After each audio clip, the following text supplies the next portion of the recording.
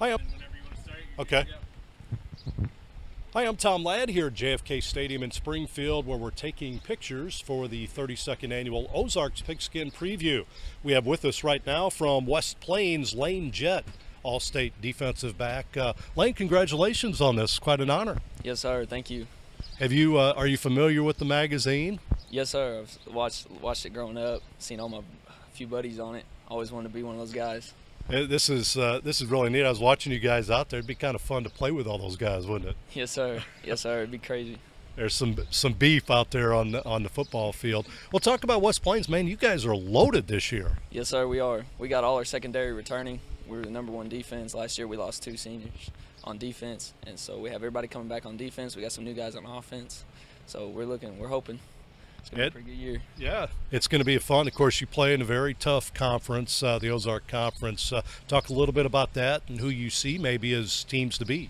Yes, sir. We do play a tough conference. We're looking at Lebanon, Camdenton, of course. They're always powerhouses. So looking at all those kinds. Is there a team you enjoy playing out of that conference? I mean, it's good football week in, week out. Yes, sir. Definitely probably Hillcrest, Glendale, Camdenton.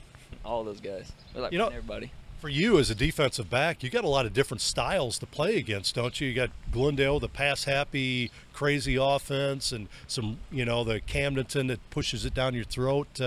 Is there a style you enjoy playing against? Definitely Glendale. Definitely Glendale. Yes, yeah. Looking at you, you had 4 interceptions last year. Individually, do you hope to kind of increase that a little bit? Yes, sir, I do. Yes, sir. Any number? I mean, have you set a goal or anything? Probably 7. Trying to get Andrew Wheeler's record. There you go. Yes, sir. Yeah. Well, we talked with one of your teammates. You got a lot coming back this year, team-wise, offensively, defensively. What is the key for the Zizzers' success this year? Everybody's got to stay focused. In and out, week 1, week 2, all the way through. We just got to stay focused, stay healthy. A lot of things made for the off season. Now, what have you guys been doing to kind of increase and up your game a little bit heading into the practices? Trying to get some depth, get our younger guys some reps, get some depth. We got a lot of seniors, and we're just trying to get depth, get everybody working out a lot, everything, practice, camps. With the possibility of injuries, it's nice to have those younger guys step up a little bit, right? Yes, sir. Yes, sir. So working with them, being a leader that you are now, kind of work with those young guys, and hey, you never know. I mean, it could be your game next week. Right. Yes, sir. Yep. So do you hope to play on after high school? Yes, sir, I do. Any ideas at this point? Have you talked to anybody? Yes, sir. I got a couple offers, but from Emporia State, Truman State, and Evangel University. Going to kind of wait till the season starts. You hope to make that decision before, or are you going to wait and see? I'm going to wait and see what the season brings. There you go. Yes, sir.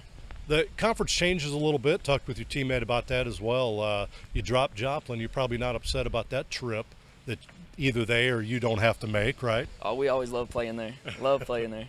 It's just a long trip. It's like a college trip almost, isn't it? Yes, sir. A long ways on that school bus. Yeah.